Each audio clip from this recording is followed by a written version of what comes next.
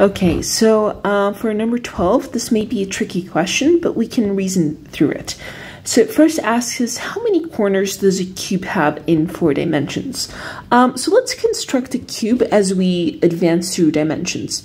So we begin with a line that is in 2D, and this line we can see here that has 2 corners, right? So 1D, it has 2 corners. Then what about if we go to 2D? Well, in 2D, we're going to have a plane, and now this is going to have 1, 2, 3, 4 corners. So 2D, we're going to have 4 corners. And then what about in 3D? So in 3D, we're going to be like here. And in this case, we're going to have 1, 2, 3, 4, and then we're going to have 5, 6, 7, 8. So 3D, we're going to have 8 corners. So by the logic here, every time we gain a dimension, we are doubling, right, the amount of corners that we have. So we're going to say that in 4Ds, we're going to have we're going to double 8, so we're going to have 16. So in 4D, we're going to have 16 corners, because the pattern here is that they just keep doubling. Okay. Now it asks us, how many 3D faces does it have?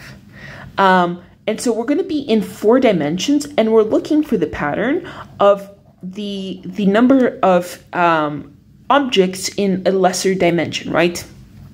So this doesn't really make sense to think of in 1D, because less than 1D we go to 0 dimension, right? So let's think in 2D. In 2D, we're going to have 4 lines, right, in the edges. So we're going to have 1, 2, 3, 4. So in 2D, we're going to have here, let's see, how many 3D faces? Yeah, so we're going to have 4 1D objects. And then when we go, so in 2D, 4 1D objects, as we're constructing our cube, right? And then we go now here to 3D.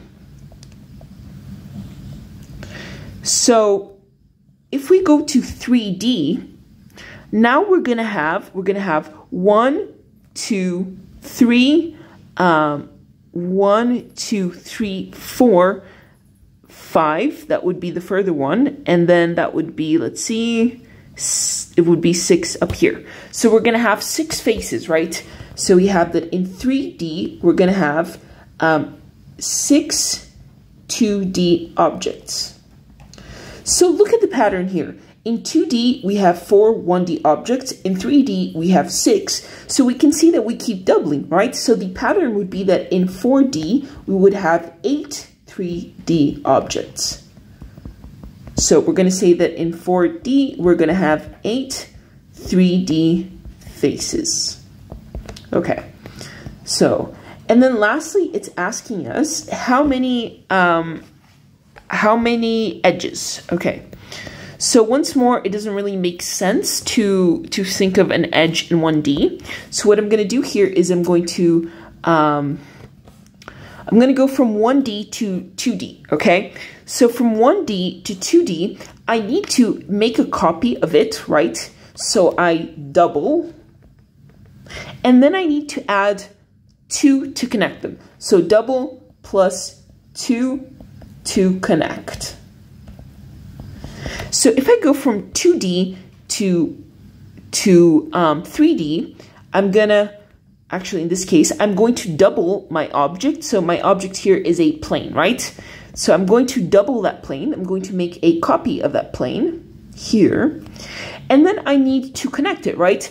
So then I need 1, 2, 3, 4. So double plus 4 to connect.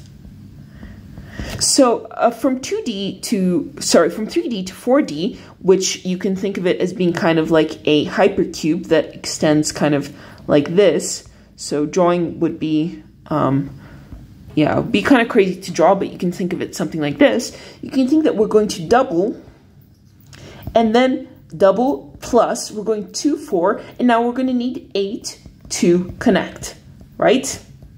So it follows that pattern with edges. So let's see how many edges we have. So from 1D to 2D, we're going to have 4 edges. And then we're going to go from 2D to 3D. So we're going to double, right? We're going to double and then need 4 to connect. Oof, I drawn that terribly. Actually, that should have been, let me improve my drawing. Okay. So here, how many edges do I have? I have 1, 2, 3, 4, 5, 6, 7, 8, and then 4 to connect, right? 9, 10, 11, 12. So now I'm going to double 12, so I'm going to do 2 times 12 plus 8 to connect. So it's going to give us 24 plus 8, which is 32. So in 4D, we're going to need 32 edges. And that is it for number 12.